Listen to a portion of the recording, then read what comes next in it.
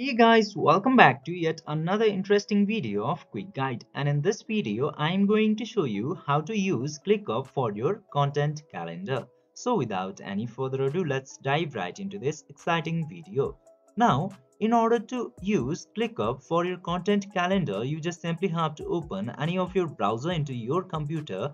Then after that, just simply search for ClickUp Content Calendar. And after searching ClickUp Content Calendar, you will get to see so many options into here.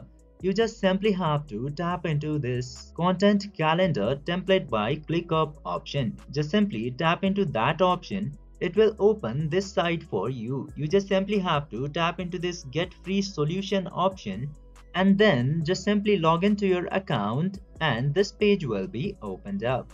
And now after coming into this page, just simply select a space for your calendar and then click to use template.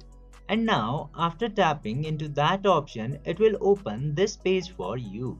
Now into here, you can customize your content calendar by adding docs and resources and then your content plans into here. Just simply put the progress of your contents and then put some dates into here.